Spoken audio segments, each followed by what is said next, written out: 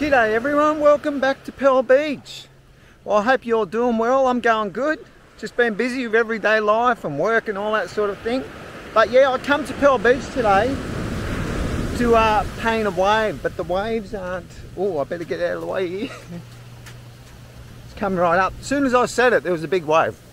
It's been like very quiet, and then every time I wanted to get a reference photo or something, or work out some kind of composition with a wave painting I'm going to do, every time I go to do it and I'm not ready, there's a big wave. And then most of the time, they're little waves. So anyway, I'm here at, I'll just show you. Just like that, as I said, as soon as I'm not ready, a big wave crashes. So anyway, yeah, I've come to Pearl Beach. Beautiful day, no wind. Nice and quiet because it's winter. It's you just readjust you guys there because it's winter. There's not that many people out, which is good. But what a beautiful day! Have a look at this down here. Ain't that beautiful? Make a nice painting, but I'll tell you, painting into the light can hurt your eyes when you spend an hour or so looking into the light. But yeah, great day for painting, and yeah, I'm pumped to do a wave painting. So I'm going to I'm using the aluminium composite board, and I'll show you guys. I put a little bit of a wash in. I haven't worked out exactly what I'm going to do yet, like with the shape of the wave and all that sort of thing, but I'll show you guys. So yeah, well, basically there's a lot to paint. Like I could paint that view looking up there, but over at the point there, well, you've got that island that's behind, Lion Island, and it's just, if there was a little bit of a gap between the two, that would make a good painting. Same down here, looking into the light, very beautiful. That's a painting for another day, but like, look at that, that's just spectacular. It would be awesome to paint. But I've been watching the waves. I've been sitting here for about 15 minutes or so, just getting ready and all that. And there's some really nice ones, even though if I can capture that movement in the water, then I think I could do a good little painting. So yeah, as I said, I'll show you guys here. So I've just done a wash, you know, with yellow ochre burnt sienna at the bottom, and then I've just put like Scarlet Lake with ultramarine blue, and then added a bit of Viridian to it as I work my way up. So I've just got a wash, and it's wet, so I'm just going to let it tack off a little bit, and then as it tacks off, I'm going to take some photos of broken waves and work out the best composition and best movement so that I can do. So yeah, I'll do that.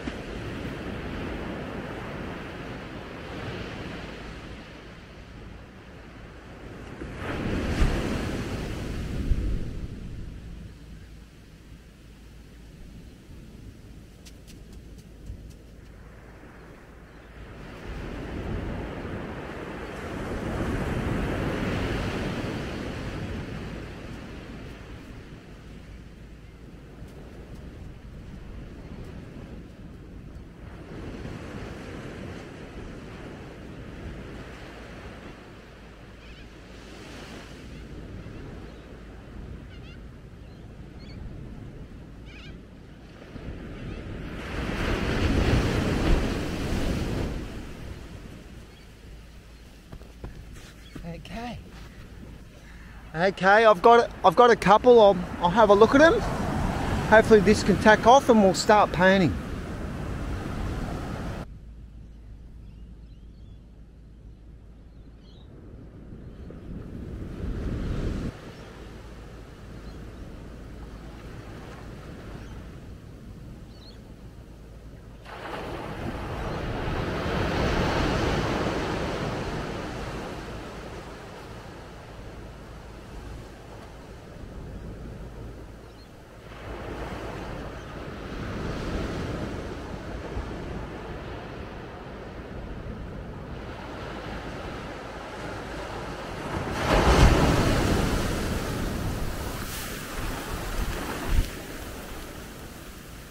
I knew that was going to happen. I got my feet wet.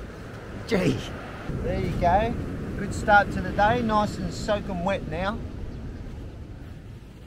Oh well, it's part of the parcel, ain't it? So anyway, yeah. Oh, the waves are starting to look better now as I go. All right. So how's this looking? Is it tacking off? Yeah, it's tacking off. I could probably start with the distance. I'm not going to put the horizon in. I don't think I will put the horizon in. I'll have a think about that. I might put a tiny bit of a horizon in. Yeah.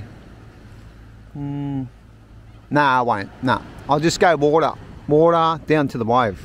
So yeah, I did get a better picture of a wave. So the wave's basically going to be there, breaking there, and I'm going to start, as I said, with the water in the background.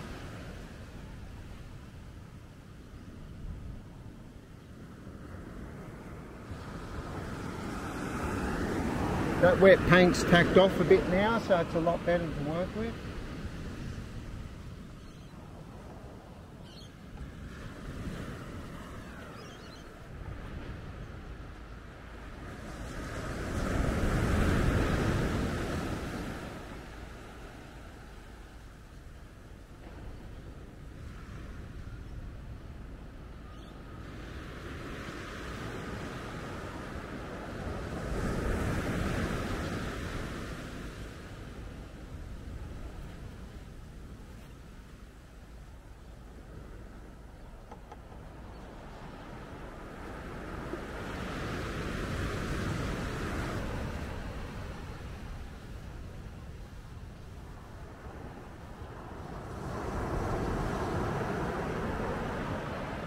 Okay, what I'm going to do now is I'm going to get the palette knife and I'm going to start breaking up the wave.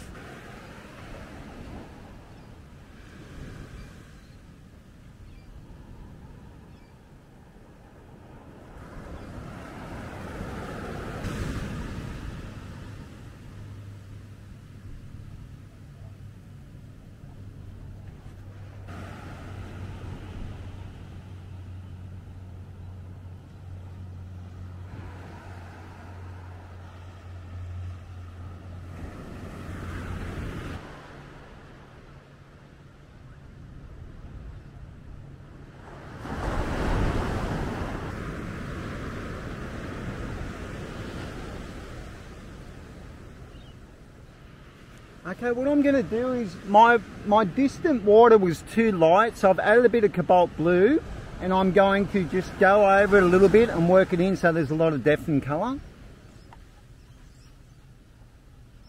Just to break it up, you know, and give it some more depth. Palette knife. Some people think palette knife doesn't have a place in the seascape, or I think it does. I think it does a great job.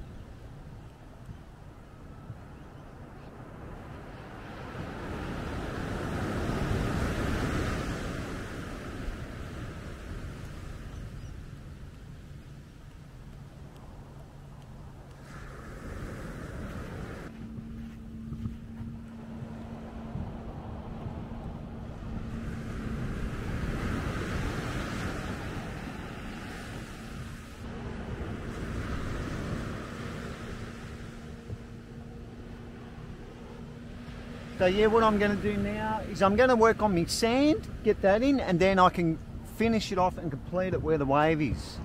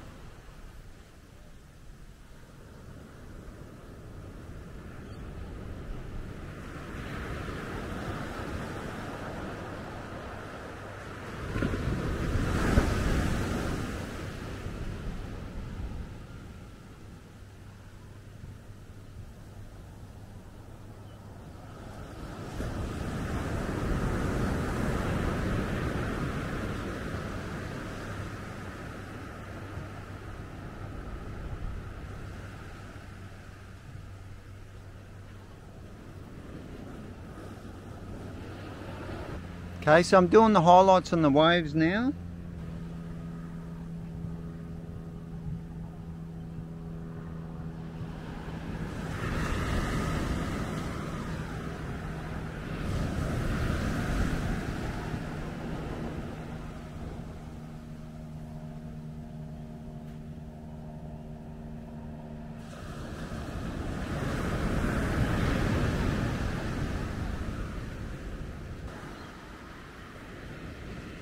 Just trying to get a shape happening without overdoing it.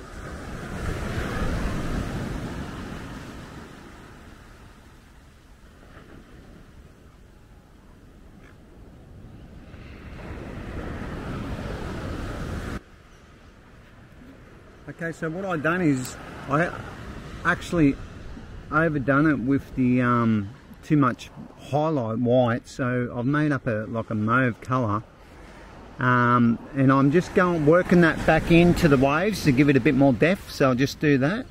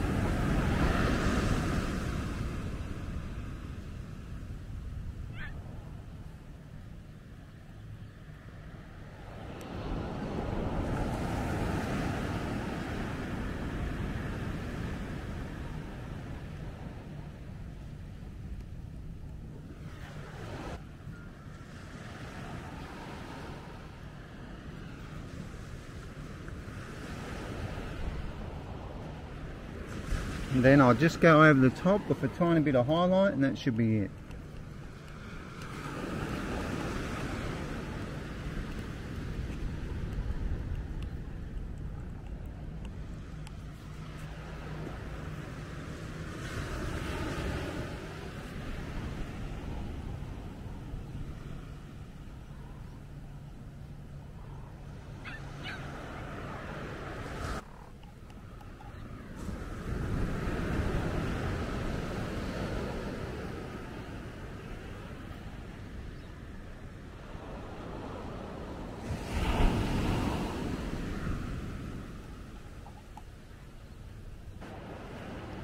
Probably just got to make up a little bit more of this highlight. I'm using, put a little bit of yellow, lemon yellow in there. Tiny bit of Scarlet Lake.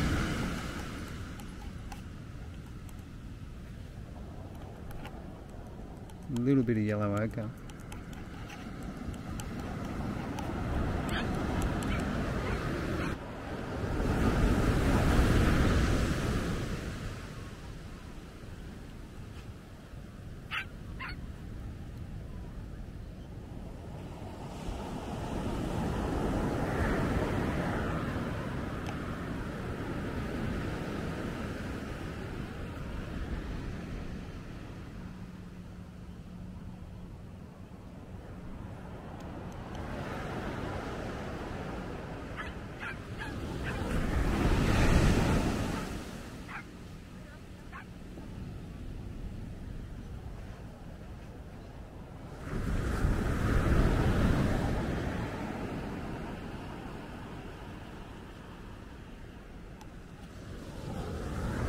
Tiny little bit of highlight here, and I'll just soften that in.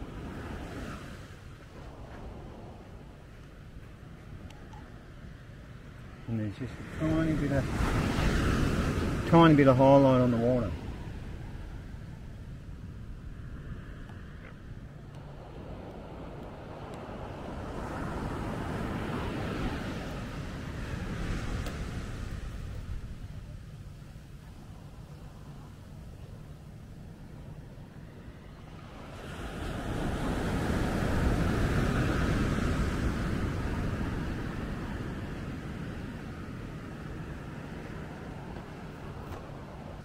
Okay, I've done the painting here at Pearl Beach. Oh, I'll tell you what, I can't say I didn't struggle a bit, because I struggled. I overdone it a bit with the white highlight, and then yeah, worked back into it, but I didn't end up muddy, so that's a good thing.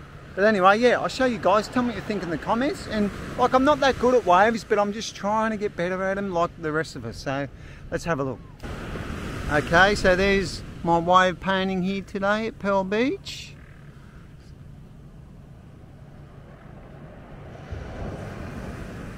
I think I've got a bit of mermaid in there. Tell me what you think in the comments. How do you go with painting waves? Any tips? Give me some tips.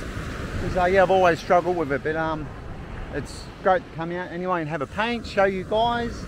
And got some good videos coming up soon, in a couple of weeks' time. It'll be all hands on deck, and you will see. So anyway, thanks for coming along, and I'll catch you in the next one. See ya.